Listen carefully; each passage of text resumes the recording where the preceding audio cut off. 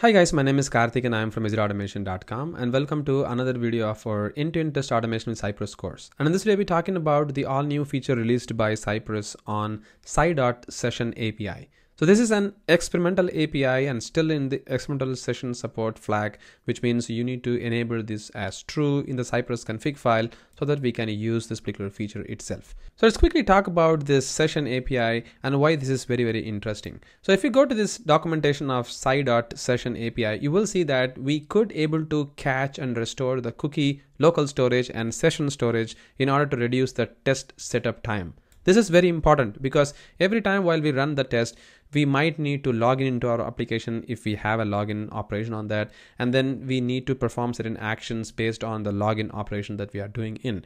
So for example, if we need to access certain operation of our application, then we might need to log in into the application so that we could be able to perform certain actions on them.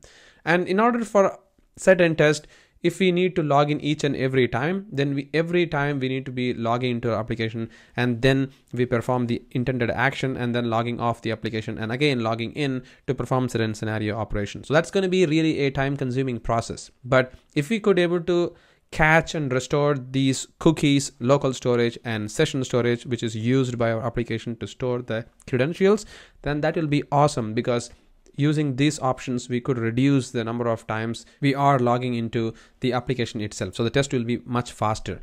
So if you see in this particular application that we used to test within our course so far, the eaapp.somi.com website, every time, if you could see here, before logging into this application, we only have the employee list option and we don't have an option to create the employee, something like that. So every time for creating an employee, we need to log into this particular application using the username and the password, and you will see that there is two new items over here, and once we go to the employee list, we have an option to create a new employee over here. So this is all coming because the user is actually logged into the application and he could able to perform this action. But let's assume that for testing like user creation and deleting the user, editing the user, something like that, if we could able to perform all these action every time I need to log into this application to perform certain action. But if we could able to catch the session and the cookie information, then I don't have to necessarily log in each and every time. That way my test will be much faster. So in order to use this feature, we need to be updating or upgrading our project with latest version of Cypress, which is at least Cypress 8.2.0. since the latest version of Cypress is actually 8.3.0.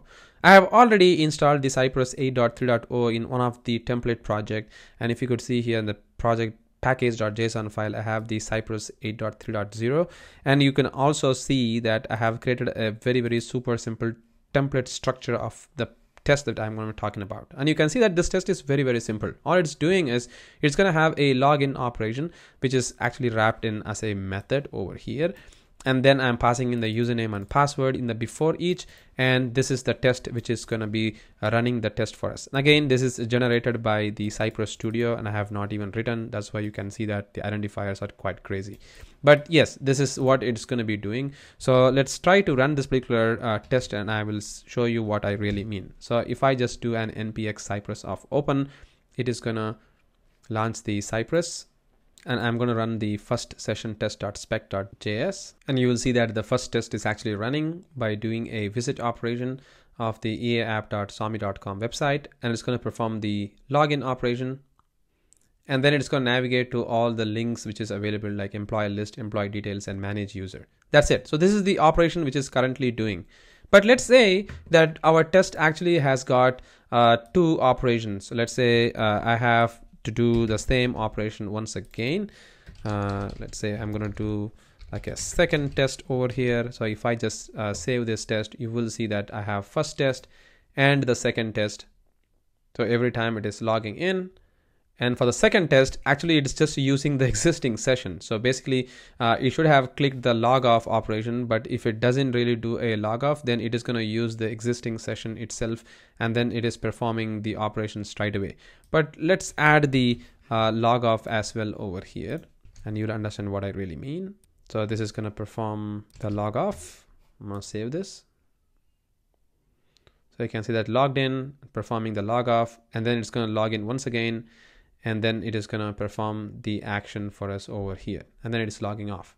So this is like a time consuming process, like because if I want to have like 2 tests, then I need to keep on doing the login operation once again, because it has logged off. I'm just doing that again. So it's going to be like a time consuming process. But as I told you, with Cypress new session API, we could reduce this much further. So we can reduce the time itself. So you can see that for running this test, it took like 12 seconds so far. So let's see if we could able to reduce the time using the session API.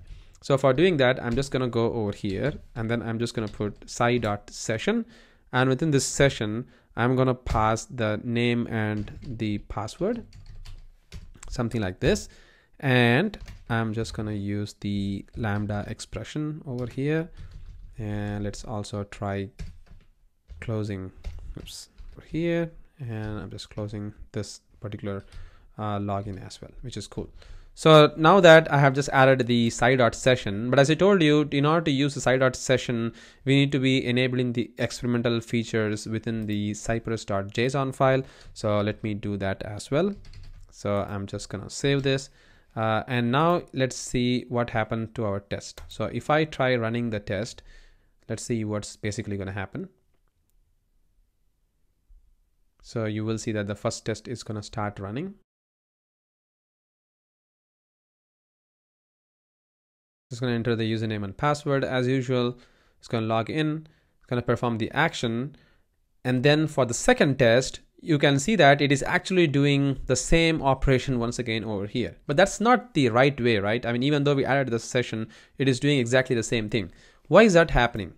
Well, it is happening for one of the important reasons. So if we use the Cypress session, we also need to tell that, all right, this is the consideration that I have my session being stored, and I'm going to be using the operation to navigate to the different link within my test. So I'm also assuming that the session is being stored here, so which means I don't really have to necessarily log off each and every time, right? Even though if I log off, let's say let this log off be available over there, I'm also going to tell to the Cypress that hey Cypress, just go and visit for me the home page, like I am logged in already, something like that. So just visit me in this particular home page so that I can keep looking into a logged in state instead of in a log off state. So let's do that. So I have just enabled the site.visit as the first command over here on that particular test, and you will see that now the test is like running a bit more magical. Did you see what happened actually? So let me try rerunning it again. So the first time, let me try closing this test because that's not going to be clear. Stop the test. I'm going to run this again. You'll see that for the first test, it is going to perform a login operation, which is quite normal. And then for the second test, what it is going to do, it's not going to log in again. Rather, it is just performing the same operation, even though for the first test, we did the log off. The reason why it is actually happening is because it could able to realize that, all right, this session is already been logged in. Why do I really need to log in again? Because there is a session information. So I can directly use that.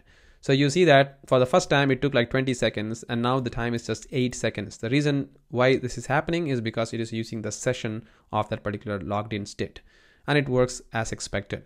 So now our test is like at least 2 times faster than the actual test. Like it's just taking like 7 seconds compared to, I think it was 20 seconds before. So this is the way that we could actually improve the speed of the test. And let's say I also have a test to perform like the create user operation. So let's say I'm just gonna put this guy over here, creating the user. So if I just save this, you will see that it is gonna do the same operation pretty faster, pretty much like coming from the session information itself, which is quite cool. All right, so this is how we could actually able to work with the Cypress using the Cypress Session API. But now there is another way that you can use the Cypress Session API. Instead of holding this like a method over here, we can also put it on the command, like Cypress command, site.command, which we already discussed in our course. So we can do that as well. So all you need to do is just do something like cypress.commands.add, and you can see that my copilot is telling me exactly what I should be doing. Cool. And instead of the email, I'm going to probably use the name and the password. And let me copy paste the code that I have written over here for the Cypress session. And once I have this, I can then go back and I can just remove this code completely. And over here, I can just do sci.login, which is going to perform the login operation, which I have written on the command over here. So let me save this. Let's see what's going to basically happen. Oops, I think I have to remove this guy. I don't know how it came through. All right, so now it is working fine as expected. So this is how we could actually use the sci.session even in the command, and we could able to see that we could achieve a tremendous amount of speed in the test execution compared to not having that particular feature within it. So that's it, guys. Once again, thank you very much for watching this video, and hope you like the new feature of Cypress.